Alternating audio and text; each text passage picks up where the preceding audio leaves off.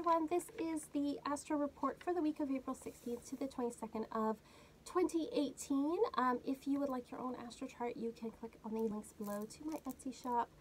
Otherwise, let's get started with what's going on this week. So, a few headlines this week. We have a couple of planets changing signs, as well as a couple of planets going retrograde this week, so busy week.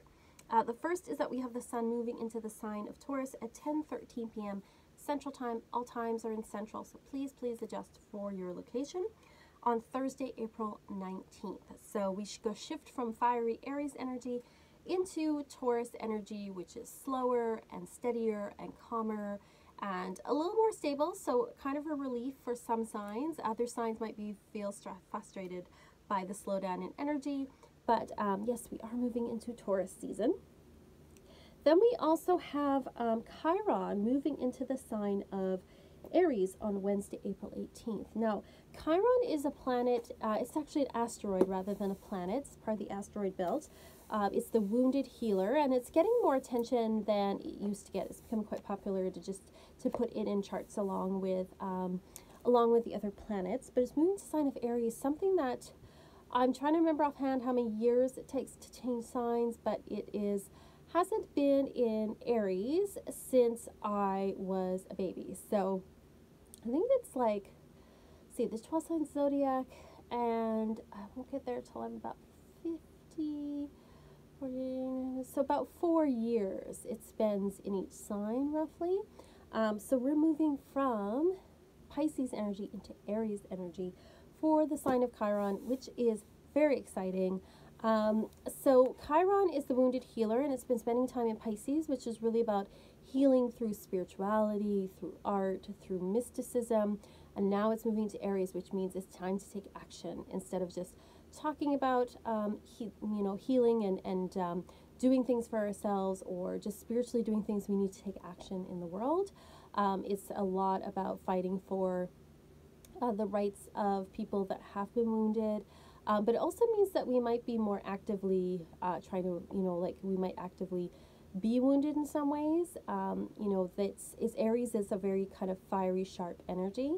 And so it's interesting to see how that's going to play out. But it's also the warriors. So spiritual warriors are definitely the sign of Chiron in Aries. So, kind of taking no crap and calling people's bullshit, so to speak. So it is, it's kind of interesting to see over the next 4 years how that energy is going to play out. But we've got that shift going on this week, and that happens on Wednesday, April 18th, that the asteroid shift signs. We also have some of the slower planets going into retrograde. We have Saturn going into retrograde at 8:47 p.m. Central on Tuesday, April 17th, and Pluto in Capricorn going into retrograde at 10:26 a.m. on Sunday, April 22nd. So Saturn is the planet of boundaries, restrictions, also hard work.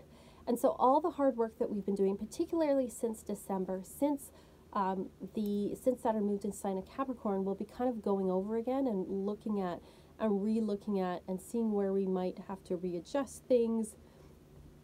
There may be kind of the stepping back of certain boundaries, certain things, certain rules, maybe sort of step down, like sort of, what's the word I'm looking for, where they take it back and they sort of, the pressure gets taken off.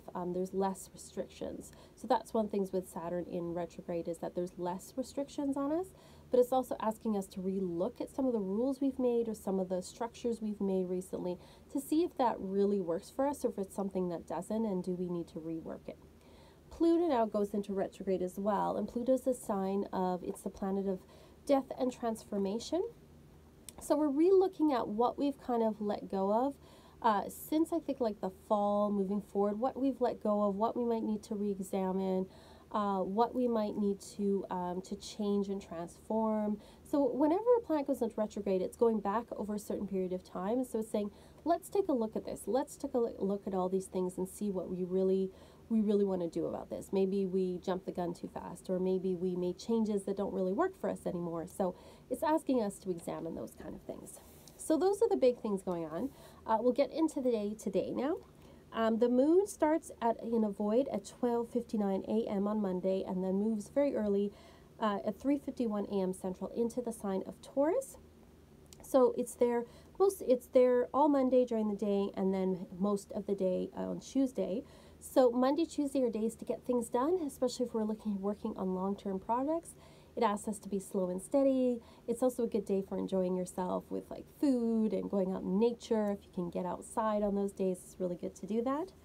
On Monday as well, we have, let's see, we have Saturn squaring Athena Monday and Tuesday. So we're asked to examine some of the rules and structures that we've made, to re-strategize them, to think, is this really working? So it's kind of a precursor to the for Saturn going into retrograde, because Athena is about strategy. So look at where Saturn is in your chart and say, what's the strategy? What am I going to do about this? What are my thoughts about this particular area and how I want to work with it right now? Anything else for Monday? Nope. Then Tuesday, like I said, the moon is in Taurus and then goes into a void at 5:05 p.m. So get your stuff done during the day. Evening is more of a relaxing time. Tuesday, we have Venus opposite Jupiter, and also trine Pluto on that day. So there's a sense of tension between we want to expand and do new things and do all this stuff, especially if we are looking at doing anything that has to do with beauty or art. So whether it's beautifying ourselves or our homes, or anything to do with art, we want to do all this stuff. We have all these big ideas, but there's stuff that's blocking us from getting it done. We do have a trine with Pluto, so there's an opportunity here for us to transform the way we're doing things and think how, again, there's a lot of theme of how can I do this better? What's not working for me? What do I need to let go of? How can I change the way that I'm doing things? So it's asking us to do that in that area of beauty and art. Also in romance as well, we may have to make some changes, but the opportunity is there. So it's not saying it's a bad thing. It's just saying that we need to change things up a little bit in those areas. I think that's it for Tuesday. Oh, and then we also have Saturn on that day moving into the retrograde form at that time. Then on Wednesday, the moon moves into Gemini at 7:02 a.m. So it's there on Wednesday and Thursday. So those are busy days, lots of activity going on, lots of meetings, lots of talking to people. So Tuesday's the days to get, Monday, Tuesday, get projects done. Wednesday, Thursdays are good days for meeting and socializing and visiting with people. Wednesday, we also have the moon conjunct Uranus, so there might be some surprising information that's out there. Somebody may surprise you in some way, hopefully in a good way, but something may shock you, or you'll be like, wow, I didn't know that. That's really unusual, and it will make you look at yourself a little bit differently or re-examine things somewhat. Then on, and Chiron that day moves into Aries as well, so kind of a day of changes on Wednesday. Thursday, moon remains in Gemini, as I was saying. We have the sun also moving into Taurus at that time, so things start to slow down overall. We're still moving forward. It's just we're looking more at the long haul right now. And then on Friday, the moon has a void at 7:05 a.m. and moves into Cancer at 9:26 a.m. So the moon moves into Cancer Friday and stays there all Saturday. So those are good days to stay at home, nurture yourself, nurture your loved ones, do smart. It's a good day for imagination, that kind of thing on Friday, Saturday. And then on Sunday, we have the moon is void at 9:58 a.m. and moves into Leo at 12:09 p.m. So Sunday morning is kind of quiet time, and then afternoon and evening, that's a good time to get out, do something fun, be a star, perform, do a speech, whatever.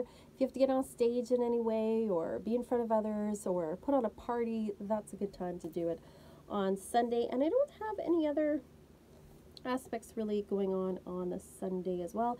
So Pluto moves into retrograde on that day. So that's what the week looks like overall. If you have any questions at all, put in the comments below. And again, thank you so much for watching. I really appreciate all the comments and everything.